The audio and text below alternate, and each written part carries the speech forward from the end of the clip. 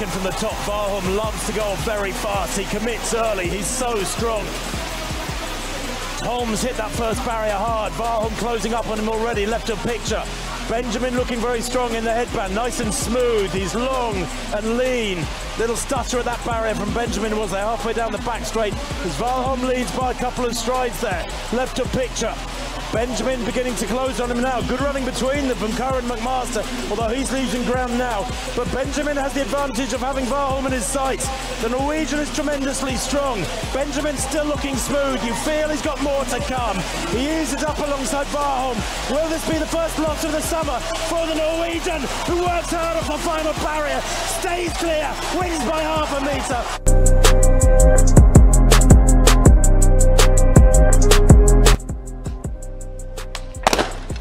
From the inside. They get away safely this time. Benjamin, not the best of starts. McMaster's gone off very quickly, just rises first to that first hurdle, down the back straight, into the breeze. Now a little bit more even. Benjamin just moving up on McMaster, and the two of them making ground on Kenzira, who's in lane 7 as well, and going well. TJ Holmes and Rosser out in 8 and 9, but it's Benjamin now starting to take control. McMaster responds as the American moves through inside him.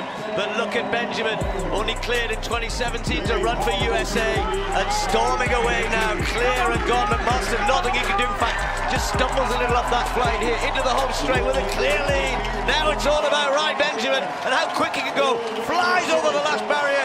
They're watching the clock. Here he goes, Benjamin, 47.16.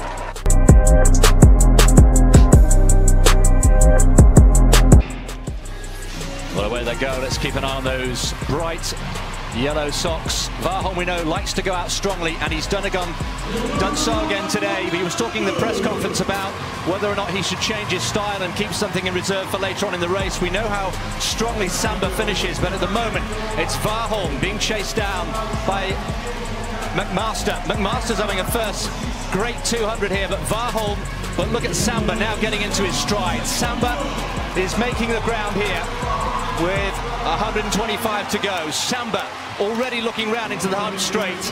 Remember, he's beaten Warholm. Warholm hit that barrier there badly, and Samba surely is going to take this away. Tracked by McMaster. Samba is going to come away. It's going to be 5 out of 5. 46.98.